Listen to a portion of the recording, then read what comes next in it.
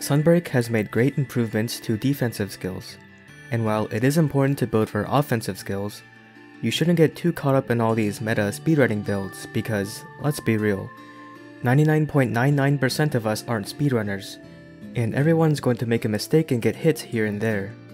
So while you should be building for skills like attack boost or weakness exploit, you shouldn't ignore cheap and efficient defensive skills that will help prevent feints or help prevent failing the quest altogether. And in this video, I will rank my top 5 defensive skills that every weapon can use.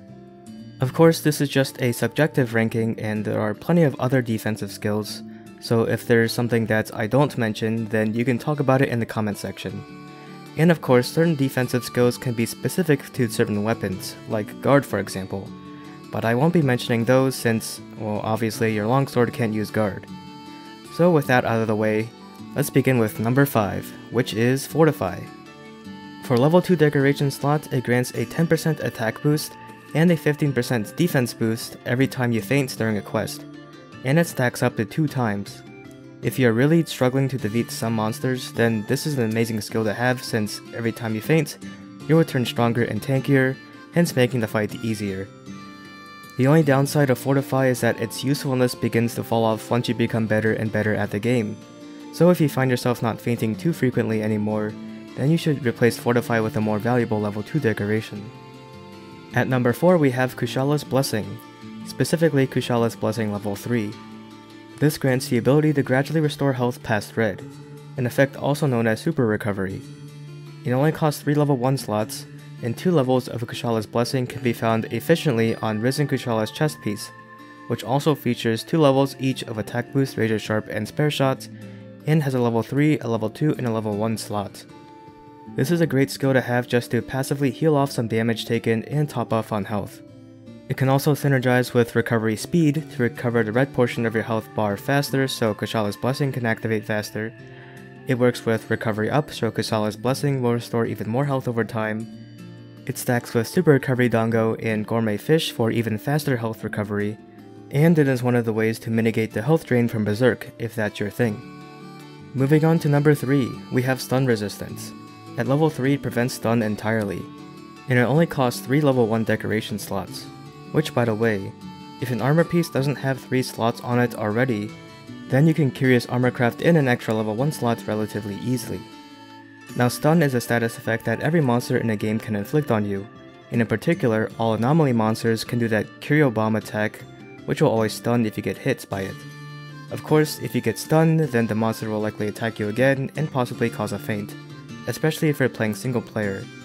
Level 3 stun resistance will prevent that, so it's a great defensive skill to bring. For number 2, we have Defiance.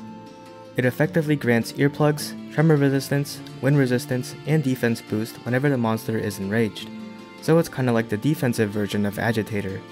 But just like Agitator, enraging the monster is a very trivial condition to meet, which basically means Defiance is active almost all the time. Furthermore, at level 5, Defiance can also negate Powerful Roars and Dragon Wind, something earplugs and wind resistance can't do. But even at level 1 or level 3, Defiance is still extraordinarily efficient, especially since it's a level 1 decoration, and there is little reason not to put Defiance in your builds. Now before I talk about number 1, I want to talk about 2 honorable mentions, starting with Blood Right.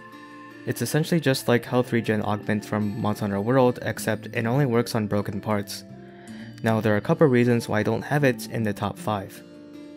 The first reason is that it's a little too inefficient to build for, especially if you want higher levels of Blood Right. As of Title Update 3, the only armor pieces that include Blood Rights are Malzeno chest piece, which comes with 1 level, and the waist piece, which comes with 2 levels, and neither armor pieces are that efficient. Additionally, the decoration for Blood Rights is a level 3 decoration, so it has to compete with other really good decorations. And in order to craft it, you need to be anomaly rank 181, which if you aren't there already, it's going to be a long grind. Even I don't have the decoration unlocked. The second reason is that it's a redundant skill to have for anomaly quests. This is because all afflicted monsters can give you Blood Blight, which grants you health regen anyways, so there's really no reason to build for Blood Right there. The other honorable mention is Divine Blessing. At level 3, this grants a 25% chance to reduce damage taken by 50%.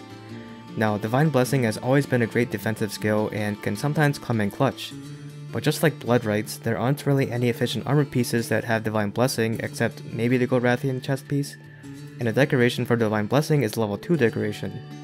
Divine Blessing is also obsoleted by another armor skill called Intrepid Heart, which I have at number 1. At level 1 you get a special gauge above your health bar that fills up as you attack the monster, and once you fill the gauge, the next time you get hit by an attack that would have otherwise knocked you back, you not only take 50% reduced damage, but you also get the Rocksteady effect. At level 2, the only difference is that you'll take 75% reduced damage, and there will be a little explosion every time Intrepid Heart procs, but honestly level 1 is already powerful enough. Not only does it do more than what Divine Blessing does, but also it doesn't rely on RNG to activate. Now Intrepid Heart can be found efficiently on the Flaming Espionage arm piece, which features 1 level Intrepid Hearts, 1 level of attack boost, 2 levels each of Razor Sharp and Spare Shots, a level 4 slot, and a level 2 slot. Intrepid Heart can also be found on a Flaming Espionage leg piece, but for certain weapons, it has competition with other really good leg pieces such as Violet Mizutsune's. As of Title Update 3, these are the only ways to get Intrepid Heart as far as I know, but it's what I consider to be the best defensive skill in the game, and is something I strongly recommend building for if you can. And that's it. Those are my top defensive skills in Monster Hunter Rise Sunbreak. Again, of course, there are a bunch of other defensive skills that exist, so if you want to talk about another defensive armor skill that wasn't mentioned, then feel free to leave a comment down below.